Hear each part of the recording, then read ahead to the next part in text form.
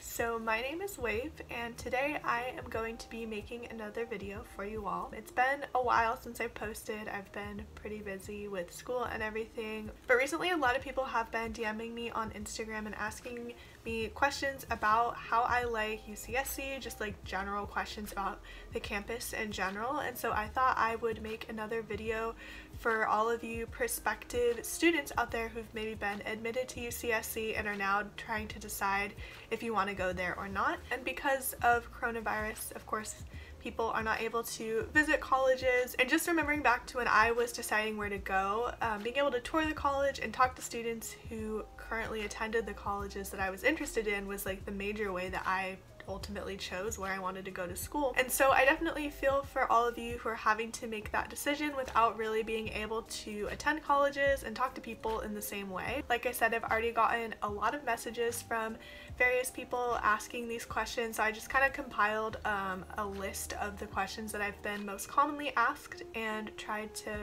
answer them all in this video, because hopefully if you're out there and you're considering UC Santa Cruz, then maybe this can help you make the choice of whether or not you want to go there. So without further ado, let's get into the rest of the video.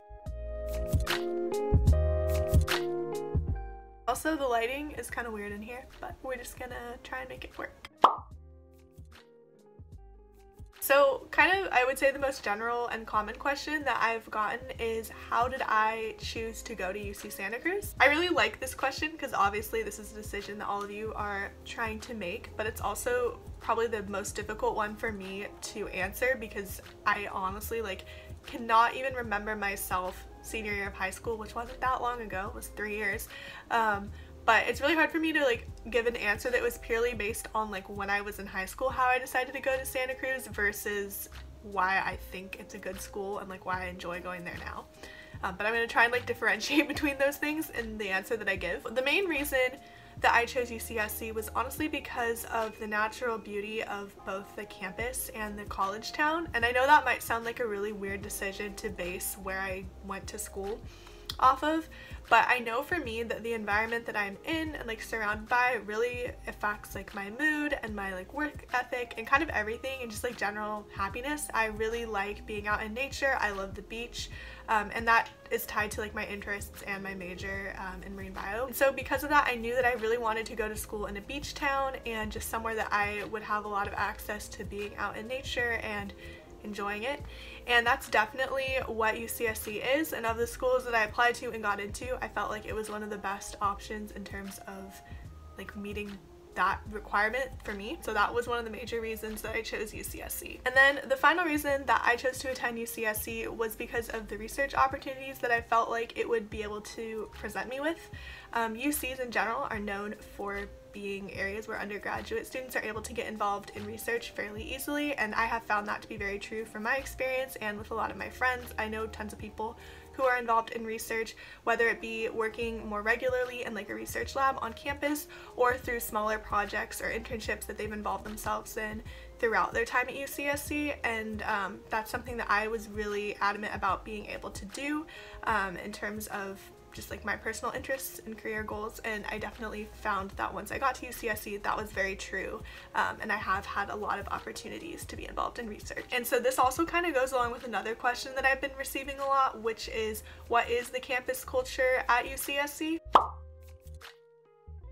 So I would say that UC Santa Cruz is pretty distinct from a lot of other colleges in terms of its campus culture. A lot of colleges have a really big emphasis on football games and kind of sports in general, and then also on Greek life, so sororities and fraternities. And so UCSC has sports, obviously, and it also does have sororities and frats, but neither of those things, I would say, are a huge part of campus culture. We don't have a football team, so we don't have game days, and I wouldn't say that there's a huge amount of school spirit around sports in general. That said, there's obviously people who play the different sports and represent UCSC, but it's just not, campus life and culture isn't centered around that in the way that it is at some other schools. And I'm in no way saying that that's a good or bad thing. That's really your preference. To me, I'm not super I didn't really want that, I guess, out of college. I wasn't really looking for that experience. And then also Greek life is sort of the same thing.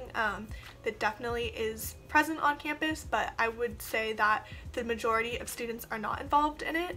Obviously, I know people who are, and just like any school, like it's definitely a way to be social and to make friends, but the majority of the student body isn't involved in it. Again, that appealed to me because I didn't want to be involved in Greek life, and some schools, if you're not involved in it, it can be a lot more difficult socially, and so I wanted to go somewhere where I knew that like either if you are involved in Greek life or you aren't involved in Greek life, it doesn't really matter. Like you'll still be able to find friends and like have a good experience. Another thing kind of going along with UCSC not being like traditional in the college campus sense is just the way that it's arranged and laid out. We have 10 residential colleges, and that is where you'll most likely live in one of those your first and most likely second years. And so each one of those colleges has a theme, and you take like different classes related to that theme. And I've talked about this a little bit more in depth in other videos, but I really liked that idea because you get to live with people who have similar interests to you, and also, like, the colleges are located in different spots around campus, so you can kind of like choose, like, if you want to live more in the woods, there's colleges that are located in like upper campus area, and then if you want to be more like in the sun or like close to like the field or like the gym, there's colleges that you can live in for that.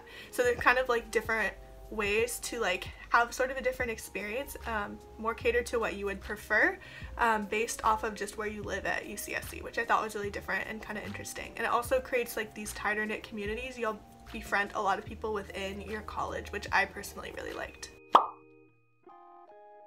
So like I've talked about already, I think that the campus is really naturally beautiful. There's so many different hiking trails, there's access to the beach, and just in general, like your walk to class is a really pretty walk to class.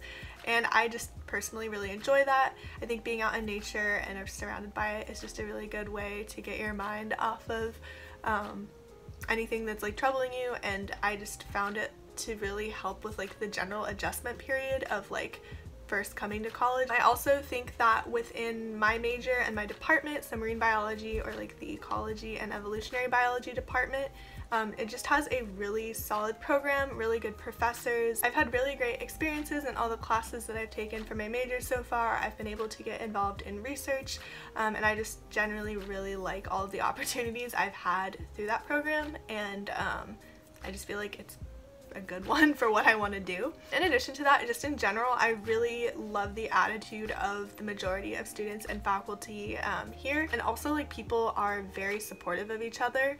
And once again, like this, obviously people are gonna have very different perspectives on this, but I just feel like I very quickly found like friends and faculty members who just like were very supportive of me and who I just like felt very like at ease around and at ease with. And honestly, like I feel like where I went to high school is like very competitive and kind of an unhealthy environment in a lot of ways, like academically, and I just feel like people here seem to like genuinely care a lot more about one another, which is really refreshing to see.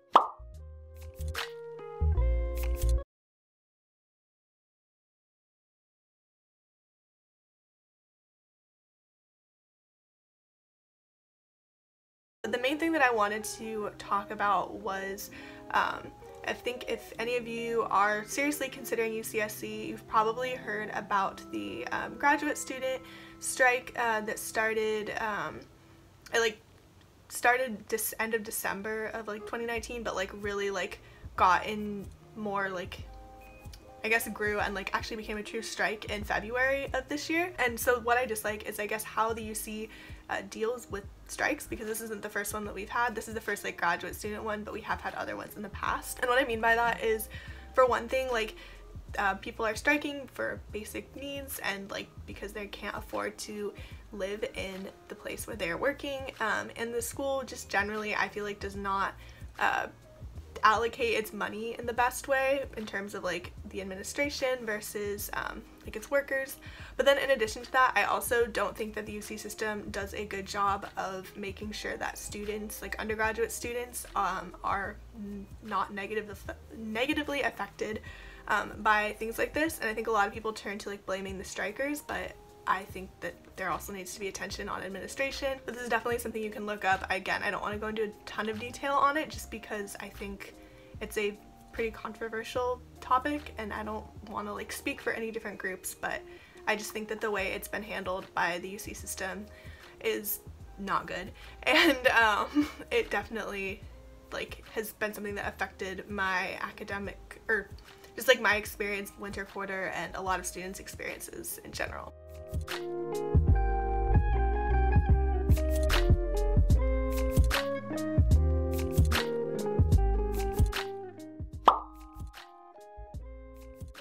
And so I lived on campus for 2 years, and for everyone who was in my year or older, we had 2 years of guaranteed housing on campus, and then after that you're not guaranteed, so usually you would find housing off campus. But I don't know how that might change as like the population of UCSC grows, but that was what it was for me.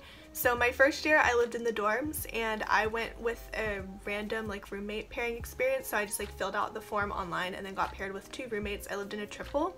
And in terms of like my roommates, I had a really good experience. I felt like they paired us really well, and I just in general like got along with them really great, so that was nice. And I liked my room. I lived at Rachel Carson College both years, and everything was like pretty nice. I would say that it's expensive, and that's again something that is going to be true like for most places that I feel like you're looking at now, but for living in a triple, I will say it was really small. And then my second year I lived in the apartments on campus at Rachel Carson, and I lived with 4 of my really good friends. I was in a triple again, so I had 2 other roommates, and then my 2 other friends both had singles in the apartment, and that was really great because I did not get a meal plan that year. I just cooked for myself in the apartment because those do have a kitchen, and it was great. It was also like way bigger, both the room and the apartment, than like the triple that I lived in my freshman year. Overall, I would say living on campus, I think people sometimes like to complain about it because like of course you have an RA and you might be living around people or with people that you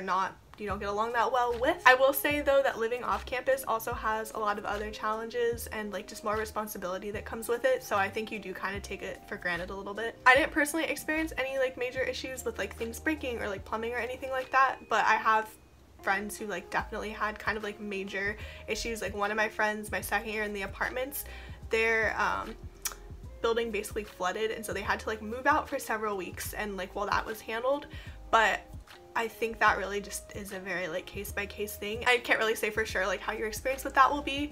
The UC campus is somewhat old, and like there are some newer colleges, like 9 and 10 are pretty new, but a lot of the other ones, and I think Merrill just got redone, but a lot of the other ones are older, so like there are going to be issues that present themselves like that. But I will say that the nice thing is that you're not like paying extra to get any of that fixed. It just is like you already pay to live there, and so they will try to like accommodate you as best they can, but it is something to keep in mind. It's not like the newest housing out there. Another question that I've gotten is what activities are there to do off campus? So I think Santa Cruz has a lot of different things that you can do for fun. Again, I've said this so many times throughout this video already, but just like the nature that you're surrounded by and like your access to the beach and hiking trails and everything is a huge one. I would say if you're not a very outdoorsy person, there's still stuff to do in Santa Cruz, but it is very much geared, I would say, towards that lifestyle in a lot of ways. So I love to go to the beach, I love to go hiking, and in addition to like in Santa Cruz and on campus, there's a lot of really cool places in Monterey, which is about an hour south of Santa Cruz. There's really good snorkeling and scuba diving there, and then also in Capitola there's beaches as well, which is a little bit south of Santa Cruz, just like the next town over. And then if you also go north up Highway 1, which would take you like the opposite direction, there's also a lot of beaches and hiking and stuff up that way. So there's just a lot of opportunities for that. And then in general, like on a more like day-to-day or like weekend-to-weekend basis, a lot of students, including myself, would go downtown. Downtown Santa Cruz has lots of restaurants, there's like some retail stores, stuff like that. So like if you just kind of want to shop with your friends or go out for food, that's a pretty popular place to go. One of my favorite places to go like walk or take pictures is West Cliff Drive, which is just a like 5-mile road that goes from like above like where the boardwalk is, or like Howell Beach, to Natural Bridges, and it's just a really pretty walk. Lots of people go for runs there. I do that and just walks and take pictures, things like that. You're pretty close close to San Jose. It's like 45-minute drive north and then like an hour and a half to San Francisco. I'm from the Bay Area, so I don't usually go there that much because that's where I live, but if you aren't from there or if you really like it, it's a pretty easy drive. One question I got is it popular to study abroad? We do have the UC Study Abroad program. I have a couple friends who have done that. I will say I don't think it's as popular as at some schools, but I think it also really depends on your major. It was not something that really interested me that much. It can be like somewhat expensive and kind of just like a whole thing to figure out with like transferring credits, but if you're interested, there definitely are programs. I would just honestly like look into that if it's something that you're like highly prioritizing, because it does depend a lot on your major. One of the questions I got was, what did you struggle most with your freshman year? Obviously this answer is gonna like vary a lot from person to person, but I just thought I would touch on it. As a freshman, I had a lot of free time, and I think that's pretty typical. Your classes just aren't as hard and you're probably not going to be involved in as many things. And I think because of that, even if you are a very social person, I feel like there are times that you might just feel a little bit more lonely because you just don't have something occupying you at all times, and you're still kind of making those like close friends and like building those relationships. And so I think for me, at like the first quarter and a half, there was definitely a lot of times where I would just feel kind of lonely and like wasn't used to like doing things by myself as much, or like I think also just having to really put in the effort to like form those relationships and like ask people like, do you want to hang out and stuff like that, when before, you know, coming from high school, when you have your like friend group, it can be a lot easier, I guess. And so I think like it took me a while to realize like you do have to kind of put yourself out there in terms of like finding friends and also just like opening yourself up to different opportunities, and once you do, it's just a lot more fun. Another question that I got is, are the hours of like your gym, dining hall, and library convenient for students? So obviously this is just my opinion on it. I think for the most part they're okay, but there definitely are some things that I kind of like wish I had known about earlier. It's not so much that like I'm super inconvenienced by it, but there was a lot of hours that I like didn't really know until I showed up somewhere and it like wasn't open, and that could just be me like not bothering to look into it. Something that I know can be kind of surprising, we don't have a 24-hour library, and like most other schools I guess do.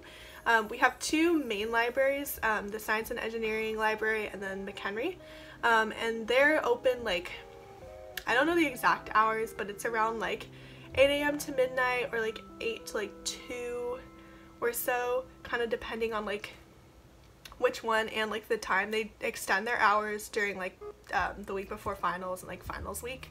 And then on weekends they open later. They open at like 10 and then they close earlier, I think at like 7. And so I definitely will say like there's been times, especially the earlier closing on the weekends, I've like been working on a paper or something and then it's like, oh, it's closing. But it's also not that big of an inconvenience, like you can always work on it somewhere else. And I guess most people probably aren't spending their Saturdays at the library, so like, you know, there's also that. But for the most part, I think it's pretty good. I also am someone who is an early riser, and so I, on the weekends, would love to like get work done, like start working before 10, and so sometimes I would be annoyed that the library wasn't open earlier, especially because like if my roommates were like still asleep, I'm not gonna like do work in our room. And so I wanted to like find somewhere that I could go work, and like usually that wasn't the library, which was kind of annoying. But I also know that a lot of people like don't get up that early on the weekends. Dining halls, also the hours vary quite a bit depending on which one and like what day of the week it is. Sunday through Thursday they're open from like 6 to 11 or something like that, like pretty substantial. And then on the weekends, some dining halls are actually completely closed, which I do think is pretty inconvenient. I never lived at a college where like my dining hall was closed, so I could always still like go, but I had friends who lived at colleges where their dining halls were closed, and so they would have to go to like the next college over for their food, which I would say is kind of an inconvenience, especially when you're paying quite a bit for like your meal plan. So yeah, that was definitely something that I didn't like. And then on the weekends they close a lot earlier and they open later. And I also know that that's because like the people who work there are students. A lot of students work in the dining hall, so they have to have hours that like accommodate those students' schedules too, but that is something to keep in mind. And then the last thing on that list was our gym. The gym hours I would say are pretty good. On weekdays it's like 6:30 to like 11:30 or midnight, which is honestly pretty good. And then again, the weekends they open later. If you're someone who likes to exercise earlier in the morning, they don't open until like 10, which again, I didn't really love, but again, lots of people, that's not when they exercise, so it's not a big deal. And then the last question that I wanted to answer today was, is a car necessary? And so I would say for your first year, do not bring a car. Freshmen are not allowed to have cars on campus, or like you can't, sorry, let me rephrase that. You can have a car, but you can't have a parking permit. And so there's nowhere for you to park your car during the weekdays. And then on weekends, you can park your car. It's like starting at 5 p.m. every day starting at 5 p.m. you can park without a parking permit in the remote lots. And then starting on Fridays, Friday nights after 8:30, you can park like pretty much anywhere on campus for free, and then the weekends you can park again pretty much anywhere for free on campus, which is nice. So for my second year, I did have a car, and it was really nice because I was like doing more. I was also having to go grocery shopping and stuff like that, and so it worked out well because I would park my car on campus on the weekends, and that was when I was like using it the most anyway. And then on weekdays, I actually parked it at my friend's house off campus so that I didn't have to pay, because there is a lot of areas of Santa Cruz that you need to have a permit to park, like in town, in addition to on campus. So I will say, like, don't just bring a car, like do your research and make sure you can like park it somewhere when you're not using it, if you're not going to buy a parking permit, because they're pretty expensive and you aren't able to get them as first years. And then going back to the like your first year, I would just say you don't need a car, because you don't have to like go grocery shopping, because you have to get a meal plan if you live on the dorms. There's not really like that requirement to be like bringing a bunch of groceries back on the bus, and the buses generally like take you the main places that you need to go, downtown to like main beaches, near grocery stores. That wasn't really an issue. The only thing you really like might want a car for is like going on like farther trips, and again, like I feel like it's more worth it to just use Zipcar or like Uber rather than like deal with kind of having a car your first year when you can't really use it that much in general. And then this would be something that most of you wouldn't be thinking about until later, but if you do live off campus, or when you live off campus, then it really varies. Like if you don't live near a bus line, having a car is pretty essential, and even if you do, it can just kind of be nice in terms of like running errands and stuff like that. But I would just say like your first year, as you're not involved in that much stuff yet and you don't have to go grocery shopping and stuff regularly, you really don't need a car, and it's kind of a hassle to figure out like where you would be putting it. So sorry the sun is shining like across my face here, but anyway, thank you all so much for watching this video, and I hope this video was helpful for those of you who are considering UCSC and answered some of your questions. I would love to make another video like this, so if you have more questions, feel free to comment below, or you can DM me on Instagram, as many of you have been doing. So I hope everyone is staying safe and healthy, and I will see you all in my next video. Thanks for watching. Bye!